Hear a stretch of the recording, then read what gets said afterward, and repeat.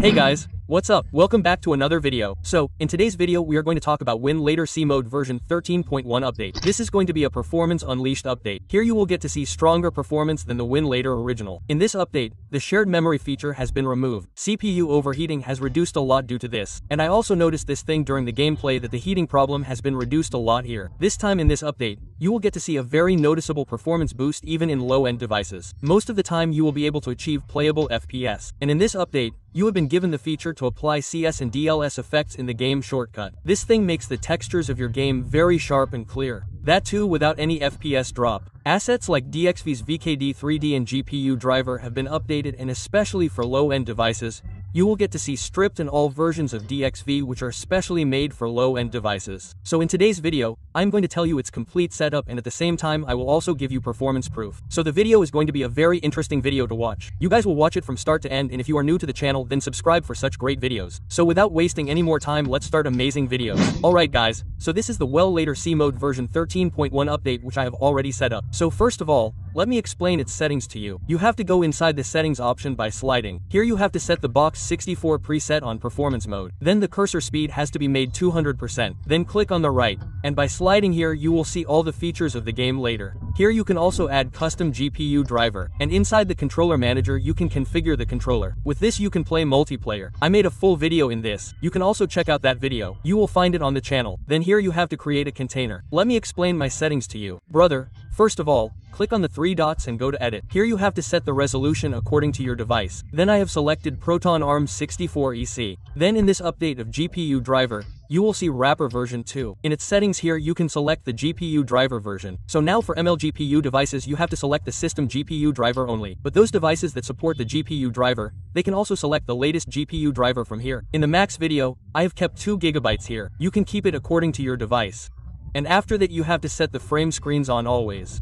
Then that's it. After this you have to select OK. Now we will go inside the settings of DXV. Here the strip and all versions are given for the low-end devices of DXV. But here I have selected 2.3.1 ARM 64 EC. After this we will scroll down. Here I have selected box 64 in 32-bit emulation. Then below you have to turn on the full screen stretch. After that we will slide here and go to the advanced settings. Here in box 64 you will see the latest 3.7. Then you have to set the preset on performance mode. You will find this effect score.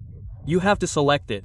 Then you have to make the SO mode the fastest. Here we will keep multi-block enabled. Then this time I removed the aggressive startup selection because there were controller issues in it. So here you have to select the essential one. Then right click on it. After that you have to create a game shortcut because extra features are given here.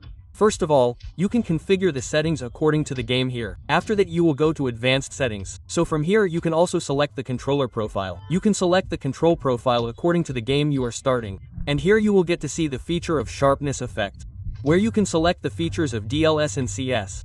This increases your sharpness a lot.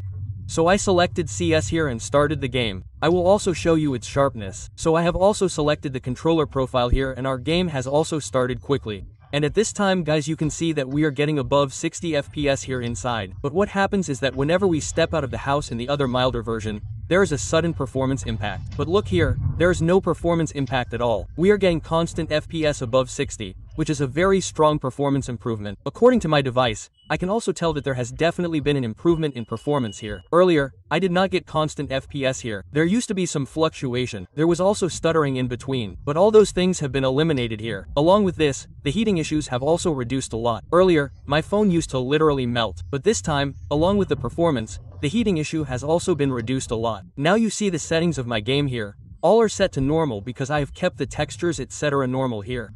But still the textures that we are seeing here are very next level.